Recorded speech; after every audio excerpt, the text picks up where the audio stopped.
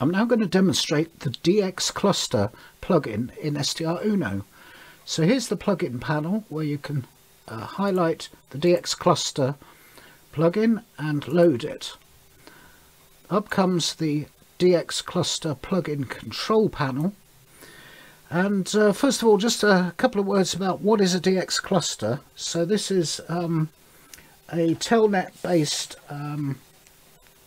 network of computers that are each running a software package specially capable of gathering and disseminating information logged by radio amateurs on particular DX call signs that they've spotted around the globe. So a lot of these are interconnected, and depending on which is your favourite, you'll tend to find much of the same information is shown.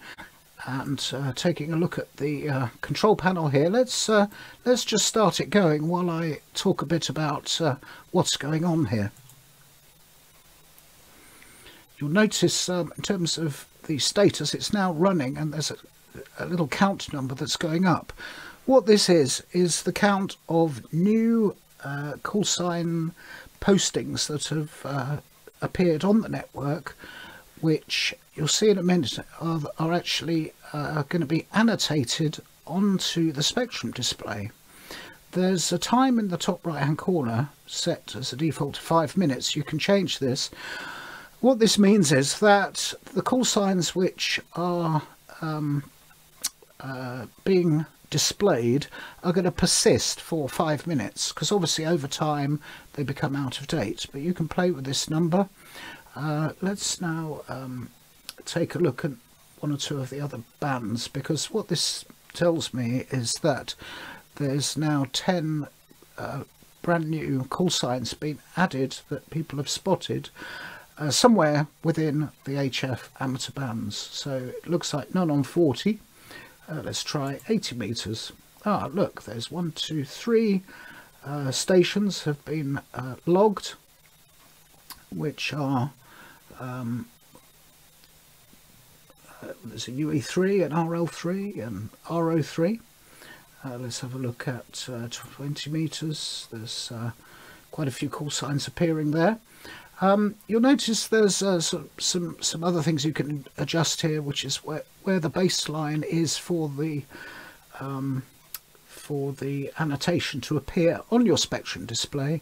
The default is -70 dB, which is this line here, the -70 dBm line.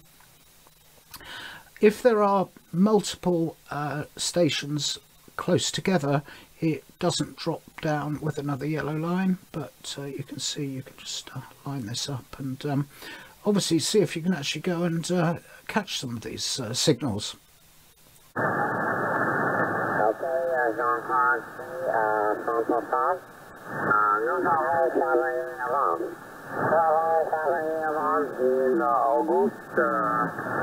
In August, Vance Maitri on 20 meters avec toi, Jean-Claude. Merci, 136 pour je m'appelle Bob, Bravo, Oscar Bravo, Montefiore, West Virginia. 73 à bientôt from Kilo 8 November Yankee. Yeah, so that was a nice demo. You heard K8NY, so it really does work. Conditions are obviously favourable, because this obviously depends a lot on the propagation of the time. So it's but it's a very, very neat capability, and depends very much on this network of amateurs adding and contributing to it.